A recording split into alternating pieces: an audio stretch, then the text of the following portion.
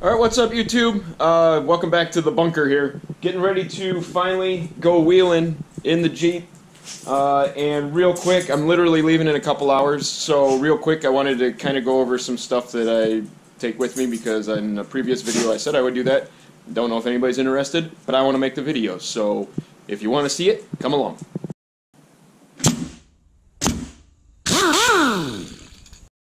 Alright, I'm traveling with my storage rack on the back because there's 3 of us going up, actually 4 of us coming back, so the inside is going to be definitely full to the gills.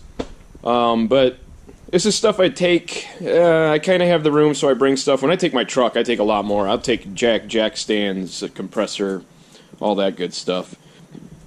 Alright, in here I got just some of my big tools for anything that might break out there. You got to kind of beat back into place. Big pipe wrench, big adjustable wrench. I got a C-clamp, some hammers, hacksaw, cut anything out of the way, pry bar.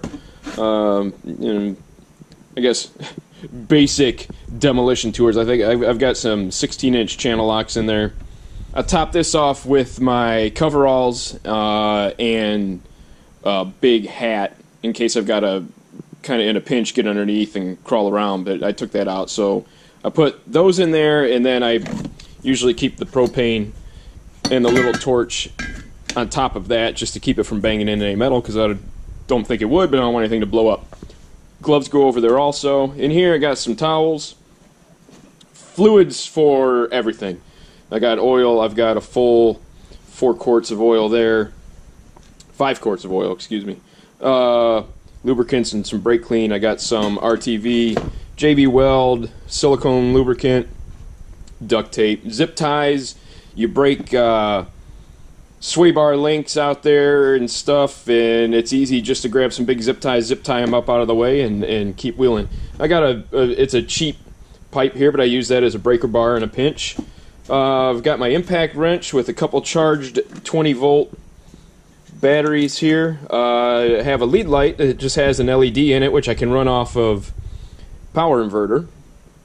Small extension cord. I've got let's see, that is washer fluid. I got fix-a-flat. I got coolant. That's pretty much it. I've got the rack on here. I've got the rack all bolted up with my hitch tightener, which that video of me making the hitch tightener may or may not be up. I'm not sure the order that these are all going to go up. But when I arrive to the hotel, the rack's going to come off, and then I will probably break down just a few things I want for the trail into the smaller tote, and that will go inside. For now, for the drive up, here's my table that you did see on a previous video. I have jumper cables underneath. I've got kind of my emergency shovel right here. Here's my spare. It's not the same size as the rest of the wheels, but it would do in a pinch. Back there I've got a 12-volt compressor, which I actually have to be able to hook up to an air tank, but I did not bring the air tank, so I don't really care about that. There's another 12-volt compressor that has a tire sealer, which is what they give you nowadays usually instead of spare tires because they want to save on weight. I actually got that from somebody last year before I had to drive home because I caught a screw in the tire, but it made it, actually the screw is still in the tire. I even marked it with some pink paint, so I'm not messing with it because that tire's holding there. Back over here, this is just a Crescent toolkit, standard stuff. I've got 4 blocks of 2x here that I can use, so I can use the existing screw jack if I have to raise this up. I just put the blocks down, put the jack on the blocks. There is a jumper pack with a compressor and has lights and has an outlet, and I can run that cheap inverter off of that, and I can run the light that is in here. Behind that, if you can see, I don't know how the light is in there, I've got my OBD in there and another smaller inverter, just to have. Here's a bucket I take out on the trail. It's got paper towels, trash bag. It's got my first aid kit in here for now. It's got toilet paper. You never know. The bucket usually holds garbage, but sometimes might need to hold other things. Alright, let's come around can see where I used to have a handle. There's a story behind that. Under the seats. Let's see, this side. Let's get you some light here. This side I've got some extra lug nuts. I've got a deep well 18 mil here because the little chrome things will slide off the stupid lug nuts, and then it goes from a 19 or a 3/4 down to an 18. So I carry that. I've got a breaker bar. That's for a trailer if I am towing my little trailer with it. There is one of my big tow straps. I've got like an old shower curtain just to have to lay on the ground if need be. What else do we have? Got a fire extinguisher there. Underneath, we have a smaller tow strap.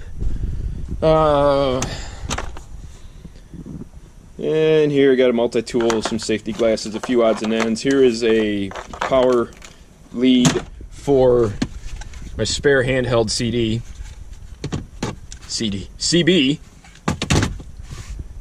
Round to the other side. Yeah, we're coming your way, Stanley.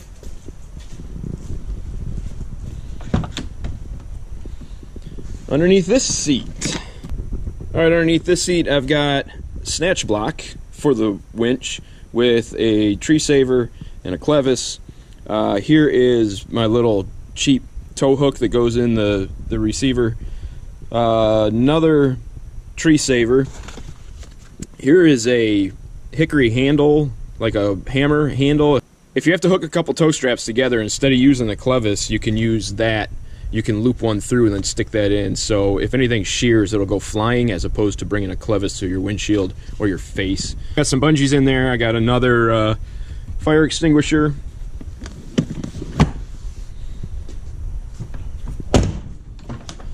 In the front, here's a CB that we use when we're wheeling out on the trails. Underneath, I have my winch controller, and if you can see back there, I have another tow strap, just because.